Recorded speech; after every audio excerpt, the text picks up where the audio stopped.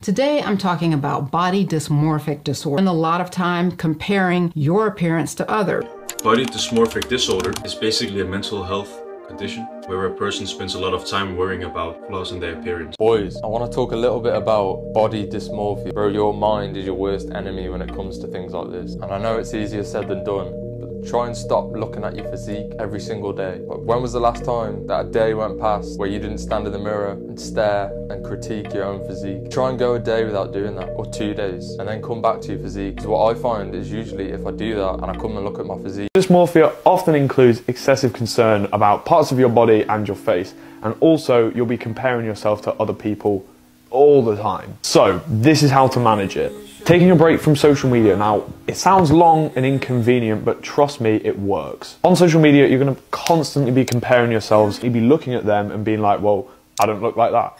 So just stop looking at them. Like, stop using social media, and trust me, after about 1 or 2 days of not using socials, you literally feel so much better about yourself. It's mental. It also gives you more time to think about the more important things in life. It is actually just acknowledging that you may be experiencing body dysmorphia. And the next step, surround yourself with a positive network of friends, family, mentors who uplift and encourage you. So tip number 3, practice gratitude. Shift your focus from self-criticism to gratitude. Express appreciation for the results you already got so far.